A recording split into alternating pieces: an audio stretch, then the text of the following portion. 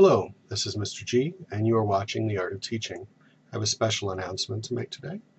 This vlog has spurred on an idea for me, and actually I haven't spent too much time making videos because I've been working on this project, and it is a book based on all of the information I've been giving you on these different videos, and titled the same thing, The Art of Teaching. So the idea of this book is that I had a student teacher this year, and I found that I kept giving her lots and lots of advice, some of which she really liked, and I thought I should be writing this stuff down instead of just doing the video blogs. So I put it all together into this and added things that I wanted to talk about but didn't know how to make a video about, and we've got this book.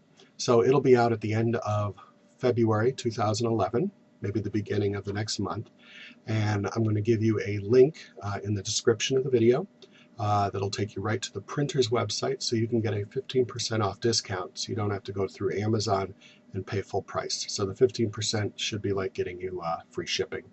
If you have an Amazon account, pretty soon you'll be able to look through the pages because they have that look inside feature. So I'll give you a quick rundown of the topics that are in the book. We've got the overview, which would give you the top 10 qualities of a teacher, things you need to look for to find out, is teaching for you. Relevant lessons, substitute teaching, classroom management. I talk a lot about these kinds of things and how to relate to your students and make sure that they're in compliance and you're in compliance with the legal ramifications of 504 plans and IEPs. Getting your classroom set up either for the new teacher with lots of ideas, or the older teacher, maybe I give you some ideas you hadn't thought of before. Student issues with anger management, non-compliance, documentation, communicating with parents, dealing with unstable personalities. We've all had some of those in our histories. Professional issues, there's a whole chapter on that, dealing with administration, professional development, observations, APRs, curriculum work, committees and volunteering, additional paid and non-paid positions within the school system. Legal issues that you're going to have to deal with 504 plans, privacy issues, reporting dangers, teen suicide, biased language, politics and religion in the schools, some things that you need to kind of avoid and sort of the pitfalls of that.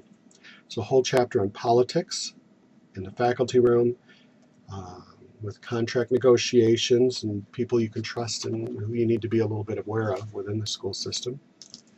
And keeping your job and the realities of tenure. Some people think that you can't get fired if you have tenure, but that's just not true.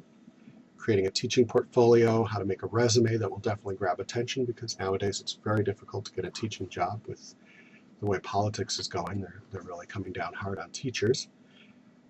And then personal issues. I kind of close with that. How to save for your retirement, avoiding burnout as you continue with your teaching. The politics of dating within the school system, like if you're dating another teacher, certainly not a student, and some discrimination issues that you might have to be aware of in the school system. So again, this is really because of you guys. You showed some interest in my videos, you've watched them, you've made comments, and now here's a book. So again, I should have a link in the description that will take you to the printer's website and a code that you enter there to get your 15% off. So thank you very much, and you have a great day. Thanks for watching these videos. Bye-bye.